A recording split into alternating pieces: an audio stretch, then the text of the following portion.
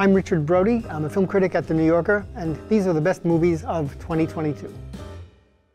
I very much enjoy reading lists, and I very much enjoy making lists. And they don't take the place of criticism. They're a supplement to criticism. They're a sidebar to criticism. But they're a way of doing two things at once. First, they help you remember things in a short space. And second, they're a matter of judgment.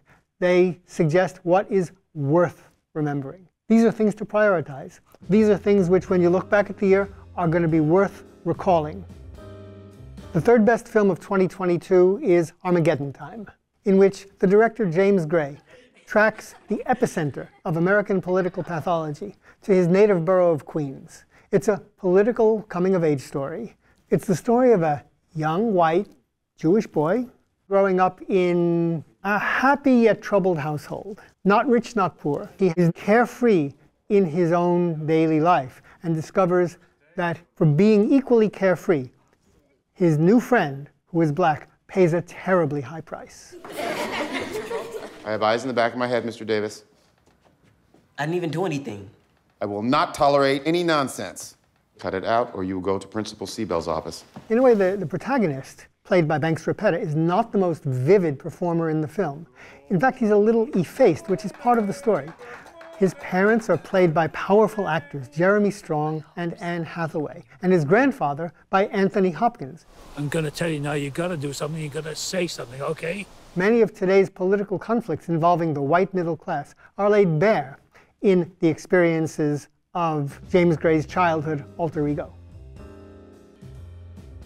The second best film of 2022 is Nope. Jordan Peele's fantastically imaginative genre mashup. Nope is the story of the only black-run horse farm in California servicing Hollywood. Did you know that the very first assembly of photographs to create a motion picture was a 2-second clip of a black man on a horse?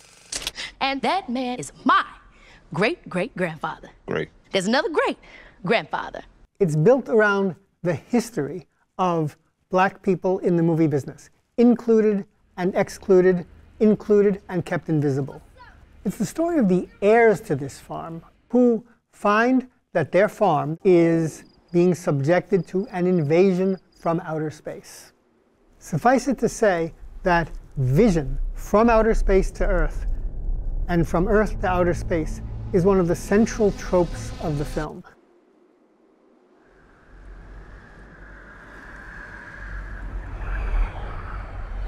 Nothing happens in this film without a cinematic or photographic correlate. Going back to the very birth of cinema, using early cinema technology, using long superseded photographic technology, the effort to save the farm, to save their lives, to save the Earth from destruction by space aliens involves the art and the technique of the cinema. And it looks ahead to what the cinema could, may, and perhaps even should be going forward. The best movie of 2022 is Benediction.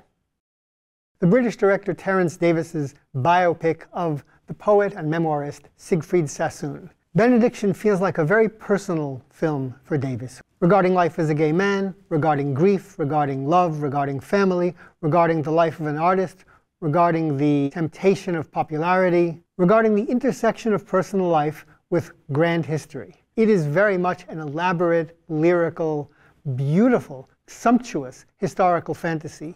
We're great admirers of your poetry, Siegfried. Before you take offense, Ivor, we like your work too. Careful, Stephen, that was almost enthusiasm. Davis is one of the great literary filmmakers of modern times. In Benediction, Davis further develops and expands his relationship to literature in cinema with his use of poetry, classical music, popular music, costume, furnishings, decor, architecture. He embraces the past aesthetically and transfigures it into an aesthetic entirely his own.